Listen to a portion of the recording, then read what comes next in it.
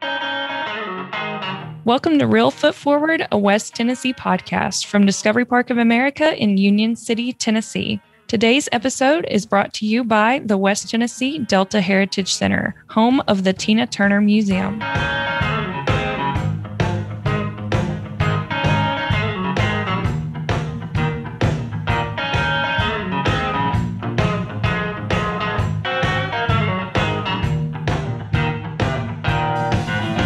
Welcome to Real Foot Forward, a West Tennessee podcast where we explore the history, the people, and the culture of our home in West Tennessee. I'm your host, Scott Williams. Okay, Emily, before I introduce today's very special guest, what's something you've discovered this week at Discovery Park of America? This week, I learned that Obion County was created on October 24th, 1823, and it took its name from the Obion River. And you can learn more about it in our regional history gallery. So today we're going to chat with researcher and writer Bill Carey, who co-founded Tennessee History for Kids in November 2004. He's also worked as a journalist and an author and writes a monthly history column for Tennessee Magazine. So this is going to be a lot of fun, especially for those of you like me who have a passion for history. Welcome, Bill. Thank you.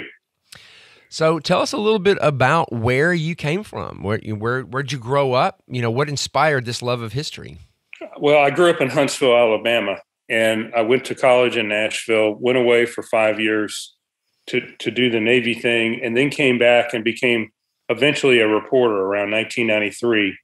And I did that for about 5 years. And somewhere during that time period, I worked for originally the Tennessean, but then I switched newspapers between 98 and 2002 several times. But eventually my specialty became articles about history and just articles that always had a historic thing at the end or something. It just became, I became very interested in it.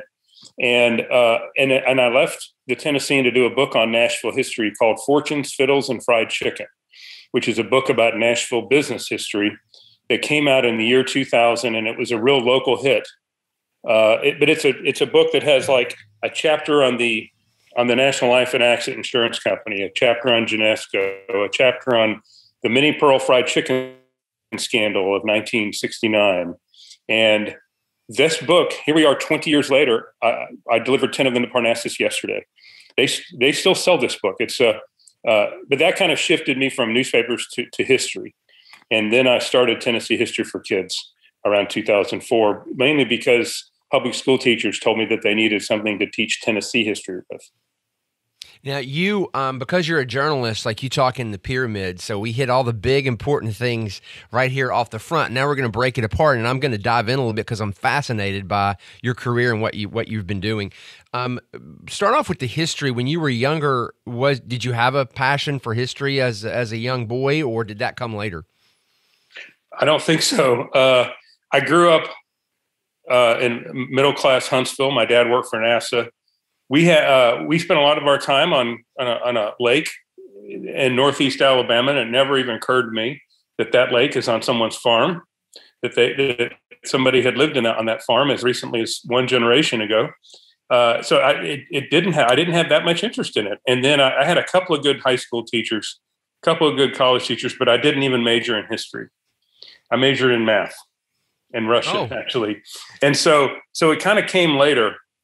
It doesn't matter when it comes, when the interest comes, but maybe it's just as well that I didn't major in history because I don't write in a scholarly method. And some people have said that's a good thing. So you majored in math rather than journalism. What got you out of the math area and into writing for newspapers and magazines? I don't know, but sometimes when I'm driving along, I'll think about like how my career went during those few years immediately after I got out of the Navy. And to be honest, it's kind of painful because I think back at all the different paths I tried to take that failed. And, but before I forget, let me tell you a Discovery Park of America story. I've been there about 5 times. It was there that I discovered Kiva planks, which we have here at my house. But it was also there. I was in the tower and I looked around and I saw a naval aircraft suspended in the air. And I thought, my God, that looks familiar. And I went down and looked at, and as I knew it looked familiar to me. Well, it turns out it's the exact one that I drove by for 1 year when I was at flight school in Pensacola. And I knew, and I have a feeling not very many of the people who see it went to flight school in Pensacola when it was suspended in the air. I have where do you guys get these things? How do you find out that the Navy's getting rid of this? Yeah, well, first of all, there is a distribution list that you can get on for things like that. But this was one of the things that Mr. Kirkland wanted. And, you know, when Discovery Park first started, a lot of people from the community came together and helped him. And he just put them all on the road, and they went to auctions and, bid on things and asked and searched. And then word got out, and pretty soon offers started coming in. So, yeah, it's one of our more interesting artifacts that people see. And a lot of times people walk by and they're like, well, that's not real. And then somebody says, wait a minute, that is real. So, yeah, a lot of artifacts like that here. Yeah. Well, so there's a list. So you're saying if I was on the list and an outbid it, this thing could be in my backyard now? It could be, yes.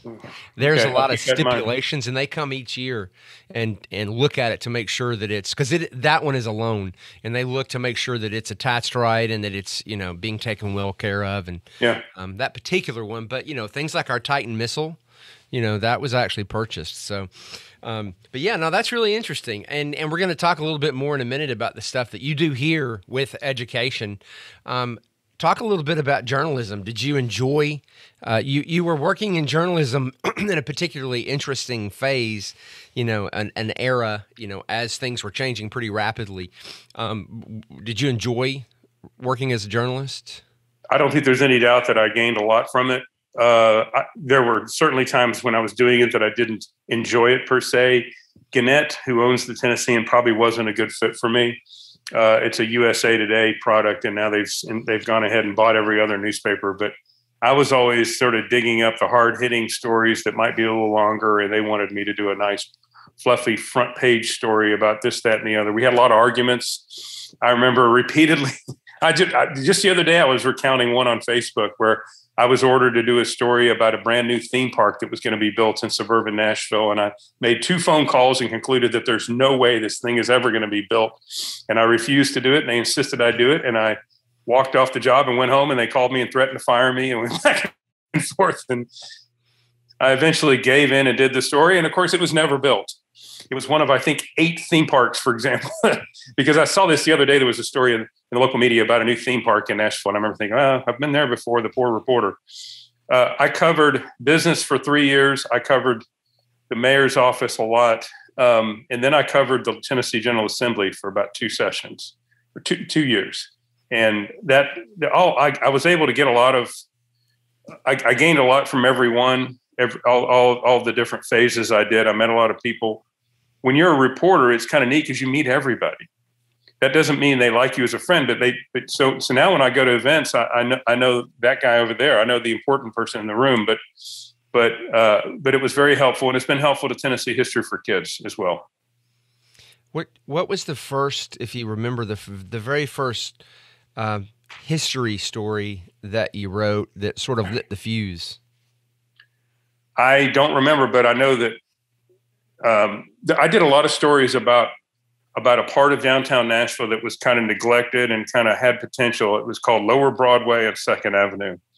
And that was really beginning to go from a place you could take your car down and park and get a hardware part or get your dog a flea collar to what it eventually became. And I hate it. And don't get me wrong, I can't stand it now. But it was all happening. I was covering the Hard Rock Cafe and the creation of the Wild Horse Saloon and the new Country Music Hall of Fame and the new arena, which is no longer the new arena. But I covered all those big things, the new library, and so I remember that all very well. But that now it feels like ancient history. Obviously, I woke up on Christmas Day and saw that a bomb had gone off and killed and destroyed several of those buildings, and a lot of care went into all that. I'm sorry to tell you about the bomb, of course. But so, where along in your story did you start to see a need for more history amongst the school systems? After Fortune's Fiddles came out, I spoke to all the Rotary clubs, and I kind of became this history guru. And I was asked to be a judge at a history fair at Bellevue Middle School. And I went, and while I was there, I started looking through the library stacks, and I was kind of disappointed about. I know what it was. I was looking for my own book. I remember this. I was looking for my own book on the library stacks. They didn't have one, which offended me no end. And anyway, but I came to find through that process that I had the idea of doing a book on Nashville history for students, and I took that idea to one of the big foundations, and I'll never forget the answer. It was from Dr. Friss Jr., who's still very much alive here in Nashville, and he said, "Bill, before you do that," he said, "I'll help, but you've got to get the school system to promise up front that they'll use them, because I don't want a warehouse full of books." And that answer disappointed me, but it was a very wise answer. I then went to the school system and basically found that they needed help teaching Tennessee history. And that's what led me to start the internet website called Tennessee History for Kids. The website thing, remember, I didn't mention this, but I had started an internet newspaper called NashvillePost.com. In about 2002. And so I had done that. And so I just kind of combined the ideas and started a online website for third grade teachers, click here, fourth grade teachers, click here. And that's kind of how that got started. Now we're talking about 2004, 2005. And was the response immediate? Did you realize you were filling a need right off the bat? I realized I was filling a need. It was not easy to make it work any more than it's easy to make Wikipedia work financially. It's a very long story as to how I got to where I was today, but I was able to kind of leverage and create a thing that had some support from the government, some from private sector. You can relate to this. But the biggest turning point was when I started doing little booklets, which they're not the cost of textbooks. They're little $2 booklets that public school teachers use. And they're not just booklets about whatever I want to write about. What I've done is I've researched in great detail the social studies standards. And if there's something that's mentioned in the social studies standards that they have to cover in fifth grade, that's something I will cover in a fifth grade booklet that we do. We now have a first grade booklet, a second, 2/3, 2/4, 3/5, 1/8, and 1/11. And the reason we do these in the years that we've done them is these are the years that cover U.S. and Tennessee history. We don't do a sixth grade booklet because that's ancient world history, and I don't hold myself up to be the expert on Egyptian culture. But we get a lot of orders from a lot of school systems and some teachers, and of course the odd homeschooler who will order two. But that's where most of our revenue has come from during the last 16 years. And do you think, just in general, there are opportunities for improvement in the way history is taught in schools? Absolutely. There are some. Do remember that there's a lot of teachers, and so they range from unbelievably talented, devoted people to brand new people who are new at what they do and new to Tennessee. And so we try to help them with the website, with the booklets. We do things like we do a poster every year. The last one we did featured all the courthouses in Tennessee, and we did trading cards. But the other big thing we do is we do a lot of in-services, which are basically all-day teacher trainings. And do you want to talk about the one we're about to do at Discovery Park? Yeah, for sure. I'd love to, and here's why: because it is at a late enough date that if other people that are not teachers would like to sign up and register to come, they're welcome to. We're having one at Discovery Park of America on July 23rd. It is one of our 6 events, and you can see it on our website, which is tnhistoryforkids.org. This is the 5th of 6th. And the one we're having at Discovery Park kind of has a focus on the Mississippi River. We're having presentations on the history of the river, the tragedy of Fort Pillow, the tragedy of the Sultana, the Sultana tragedy. And Jerry Potter, a author and history buff in Memphis who has researched this his whole life, is going to talk on the Sultana. And we have a chapter, a presentation on the 20-year process whereupon West Tennessee went from being Chickasaw land to having towns and county seats and courthouses and everything. And it was like a land rush. And then we're going to spend about 3 hours touring Discovery Park. And that's an all-day thing. And it only costs $40. And it includes lunch and includes admission to Discovery Park and any cost that we have to take. So it's not a $200 event. It's a $40 event. And we're welcoming the general public, which means we're welcoming homeschool parents, anybody that would like to come. Yeah, it's great. I've been to some of these, and you do similar things around the state, and they're always popular and always both a lot of fun, but also educational. And I always learn a lot. And then, of course, this one you get to tour Discovery Park of America as well, so you can't beat that. We're having 6 of them, and the first is in Oak. We're going from Oak Ridge. The first day, it's on the Manhattan Project, obviously. Then we're doing one at the Museum of Appalachia across the county in Anderson County, and that's on early Tennessee history. The third one is at Lookout Mountain / the new Medal of Honor History Center in Chattanooga, and it's on the Civil War. The fourth one is at the Hermitage, and it's on Andrew Jackson in the early 1800s. You have the fifth one, and then the last one is in Memphis on the 27th. And on the 28th, I will rest.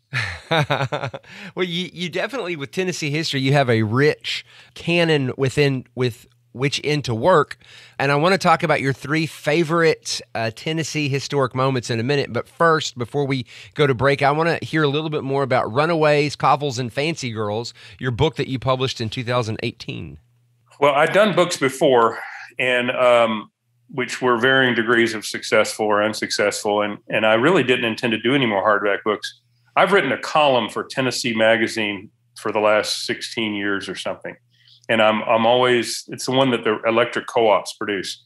I'm always looking for new material because after you do a monthly column for a few years, you kind of need new stuff. Well, I went to the state library several years ago, and I thought I would do a column about the very first issue of the Knoxville Gazette, which was the first newspaper printed in Tennessee. I was just going to do an issue and do a column about it. And it was intended originally to be a kind of a funny thing. This is what they were selling, and this is what the news was.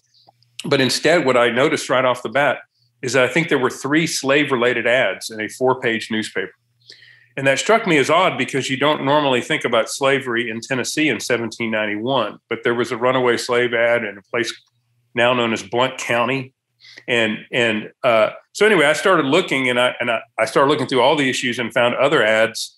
And then I became very interested in this because the truth of the matter is at that time, all the Tennessee history books ever written almost never say anything about this. And I say this because I've got shelves and shelves. I probably have as good a collection as anyone in Nashville outside of Elder's Bookstore. Okay. And so I became fascinated with what was in the ads. I eventually documented and made copies of 906 runaway slave ads, separate ads printed in Tennessee from 1791 to 1865. Most of them ran between 5 and 12 times in the newspaper. So this was a major source of revenue for the newspapers. But then I started digging up other types of ads involving slave auctions and purchased by the Chancery Court Clerk and Master. And it just kept going on.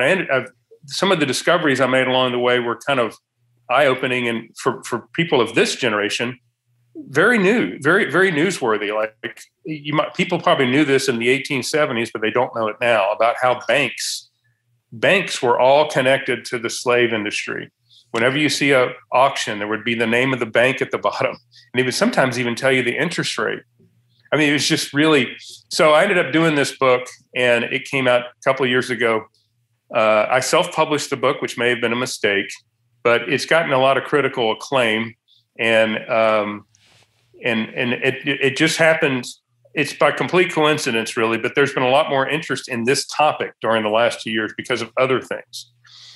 But I will tell you that the same thing that led to my research has led to the other things, and that is the digitization of newspapers. You used to have to go to the state library and look up every one, and now there are things, most notably newspapers.com, where you can just instantaneously pull stuff down. And because of it, every history book on the shelves is going to have to be re-examined because we know so much more now about primary sources at the time than we did when these books were written. When we come back from the break, I'm going to ask Bill about his favorite 3 Tennessee history moments. But for now, let's hear a little bit from our friend Emily. Today's episode is brought to you by the West Tennessee Delta Heritage Center, home of the Tina Turner Museum.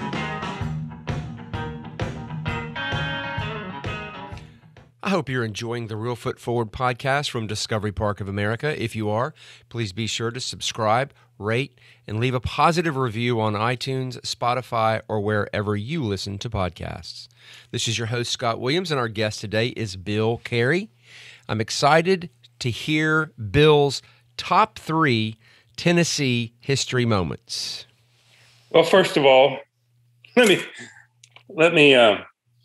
slightly change the question, because I don't want people to think I'm a sick person for having this list of my top 3. But let me just tell you 3 things that could easily, all 3 of them individually, make Rotary Club speeches that are just, most of them not fully understood or even known by most people in this era. One is the Nickajack expedition. Now, this is, when I say this, many people would view this as a slaughter. Okay, Tennessee's Wounded Knee Massacre. But I have a question, because you know a lot about. Have you ever heard of the Nickajack expedition? You probably have. I have not. Before, Tennessee would not have become a state in 1796 had it not been for the Nickajack expedition. There was a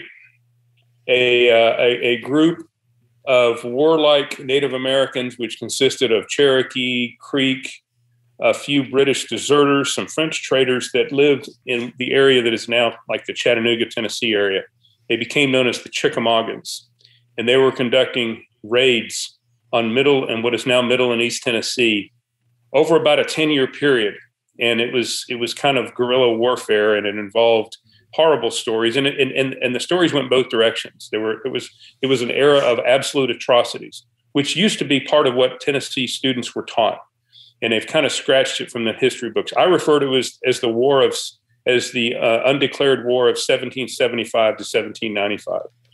It largely ended when a scout known as Joseph Brown led a volunteer army from Nashville to a place called Nickajack, and the Chickamaugans had a village there called Nickajack. They didn't know it was coming. We have about 17 primary sources of what happened, but it's pretty much a slaughter, and they were wiped out. And that was kind of from that point onward, it was pretty safe to travel along that river. You have to realize this was a choke point. You couldn't get to Middle Tennessee without taking this river, and it's almost like it never happened. There's hardly a history. First of all, the cave, which was behind the village, was flooded by TVA. And second of all, it's not even a historic site. It's a TWRA property now, but it's completely forgotten and neglected and covered in litter, I'm sorry to say, the area around it. And yet it was hugely important when it happened. So that's one of them. And one thing there that you mentioned that really, is interesting to a lot of people around the country that wouldn't know this, TVA flooded, some pretty big cities that, theoretically you can stand on the edge and look at the lake and know that there's a whole, city down under the water. Of course, it's all gone now, but that's sort of an interesting part of Tennessee history. Okay, number 2. The Nickajack expedition has some weird footnotes. One of them is that, of all people, Johnny Cash knew all about Nickajack. He was a history buff. And during his drug addiction days, he read in an article about TVA about to flood this cave. This happened in the later part of TVA's era, the 60s. He decided to kill himself. And he went into Nickajack Cave and laid down intending to die, and instead became a Christian, and then got up and found his way out of the cave. This is in his autobiography. But so he knew all about Nickajack. So how he knew all about it, I don't know. But I guess they taught it more in rural Arkansas when he grew up than they do in Tennessee today. So, but there's all sorts of weird footnotes. It's one of the most amazing places in Tennessee, but it's something we don't even know about and don't acknowledge. They really need to do something. That sounds like a book. It is a book, but I'm not going to write it because my last book flopped miserably. So, at least financially. Scopes Trial Museum. The second thing I was going to mention is we do recognize the words "the Scopes trial," but there's a couple of things about it. First of all, so many of us will see the movie Inherit the Wind. That movie is absolutely fictional. That movie is more about the McCarthy era than it was about what happened. But if you read the autobiography of Mr. Scopes, he describes it in some detail what happened, but the difference between what's in the movie and what really happened is just so funny. It was very friendly in the movie. The town decided that they wanted to go ahead and have this here as a publicity stunt in the town of Dayton. And Mr. Scopes was playing tennis one day. He was like a 24-year-old substitute teacher at the school. He was more of a coach than he was a teacher. And they brought him in, all the gentlemen of the town and the leaders, and they asked him if he would do this. And he goes, "Okay, I'll do it." And he went back to playing tennis. That was how this all started. And yet, obviously, the name Scopes is more associated. I mean, it's called the trial of the century. I'm not sure if it deserves that, but that's... And then the third thing, and again, I'm sorry, but the third thing absolutely could be a movie. And I have a question. Have you ever heard the name Roddy Edmonds? No. You may have. I have not. This story came to light. It's a World War II story involving a man from Knoxville, Tennessee, who went to Knoxville High School. And he managed to somehow not be in the throes of combat until the very end of the war, but he was captured at the Battle of the Bulge along with thousands of other Americans in one of the worst days of the World War II. He was sent to an enlisted prisoner of war camp. As it turns out, he was the senior enlisted man of 1,200 people. And he was this high school graduate from Knoxville, and who had obviously had limited training as a high school graduate from Knoxville. But on the second or third night, the Nazi commander informed him that the next day, that they wanted all the Jewish prisoners to fall out. And Roddy Edmonds didn't know. I mean, this is before a lot of the horrors of the Holocaust had come out, but somehow he knew that was wrong. And the next morning, when all the Jews were supposed to fall out, Roddy Edmonds had every single prisoner fall out and stand. And the commander, the Nazi commander, came out and said, "You must have misunderstood. I just want the Jews." And Roddy Edmonds said, "We are all Jews." And the commander got really angry, pulled out his handgun, held his revolver to Roddy Edmonds' head and said, "We just want the Jews." And he said, "We are all Jews here." And apparently and then Edmonds went on to point out that if you shoot me, you will be shot after the war as a war prisoner for war crimes. And the commander just stormed away. Some version of this story is absolutely true, but the most amazing thing about it is that he didn't say anything at the time. He wrote it in his diary, and his son discovered this story in 1985 after he had died. After his son read the story, he then went and researched and found other people at the prisoner camp, including other Jews, who absolutely verified that it was true. So the story really was true. There were people who were alive in the late 1980s who were alive because of this guy from Knoxville, Tennessee, who refused to let the Jews be segregated. And why is the story not in the social studies standards? I mean, seriously. I mean, this guy belongs in the social studies standards, and probably more than some of the war heroes that we talk about. But again, the thing that just amazes me to realize, he went to Knoxville High School in the 1930s. He would have gone to an all-white high school. He wouldn't have gone to any racial sensitivity training. He wouldn't have probably known any Jews. And yet he knew when that Nazi commander held a gun to his head that you're not going to break us apart. So, and what's so interesting about that story too is it really drives home research and his son who, saw this little seed there and then, went out and tried to find more information and tried to bring history to life, and now you've shared it with all of our listeners. And so that really is the importance of history education and continuing to bring that kind of information to light. Thank you so much for joining us. This has been, You're welcome. This is a blast. I look forward to seeing you here in a couple of weeks. I look forward to it, and wish me luck because I'm off to Boy Scout camp. I may not survive. Yeah, I like the Boy Scout shirt you have on. Yeah, thank you very much. Thanks to all of you listeners who've joined Bill, Emily, and me today at Discovery Park of America. Our mission here is to inspire children and adults to see beyond. To plan an experience here for you and your family, visit discoveryparkofamerica.com.